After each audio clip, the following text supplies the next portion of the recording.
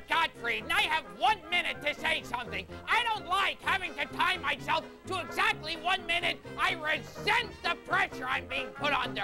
What do you say in 1 minute's time or less? There's very few topics like that. Let's see, what's a topic you can discuss in 1 minute or less? How about Jews of wrestling? That's a topic you could talk about in a minute's time. How do you discuss Jews of wrestling? Well, let's see. They were the wrestlers who would go, do you have to put your arm around me? You know, you're choking me. You know when you did that? You were choking me. And then you jump up on the rope and you jump over me? What is that? You know, you can hurt a person like that?